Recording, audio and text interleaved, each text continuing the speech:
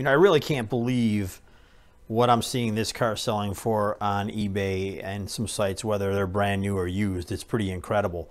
This here is a Carrera 132nd analog slot car. This is the Evolution series, so there's no digital chip, there's no lights, and even this car without all of those extra features is selling for some crazy dollars on eBay and online.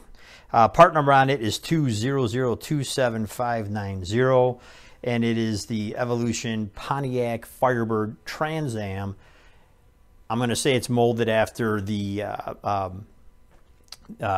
Smokey and the Bandit series. Sorry, I had to think about that for a second. But, you know, I don't think it was advertised that way. But if you look at the figure inside and you look at the cowboy hat, yeah, that's pretty much Burt Reynolds in there.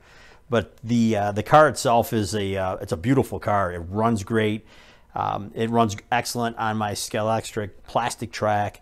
It's all stock tires. It's got the Scalextric red guide in there, which helps it perform on the track. But for whatever reason, Carrera cars run excellent with stock tires and they're the magnet that comes with the car on my Scalextric plastic track. So I love bringing in some stuff like this.